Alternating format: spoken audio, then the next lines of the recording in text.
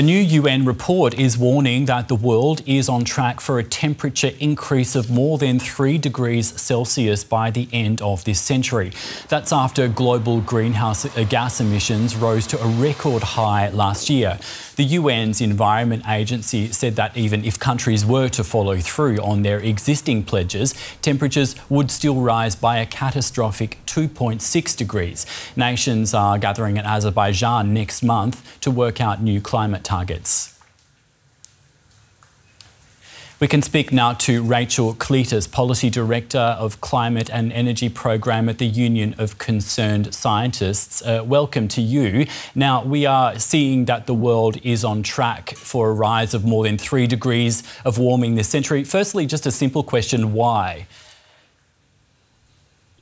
It's really alarming to see the results of this report. Why? Simply because we continue to burn fossil fuels.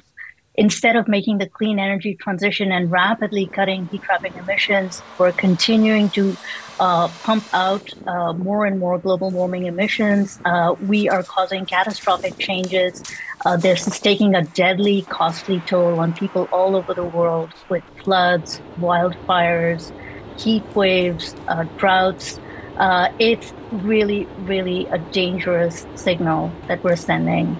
You've just hinted at it there, but if the projections are correct, just tell us in practical terms, what will the world be like to live in then? Well, I want to start by saying we're at about 1.2 degrees Celsius above pre-industrial levels, and we're already seeing catastrophic changes. In many cases, we're starting to see some irreversible changes also getting tipped off.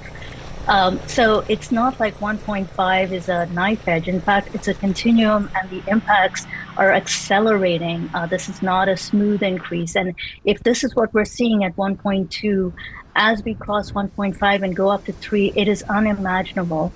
The kind of extreme heat that we will see at that point, it's just not going to be healthy for the human body in many places in the world.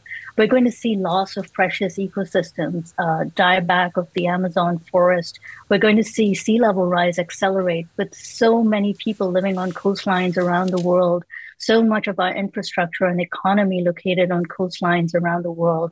That will be catastrophic. But we do have a choice, and that's what this report is strongly pointing out.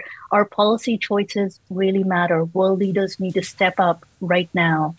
Let's talk a bit more about policy, because there's a key climate meeting happening in Azerbaijan next month. Is there any reason to hope that something concrete and positive will come out of these talks?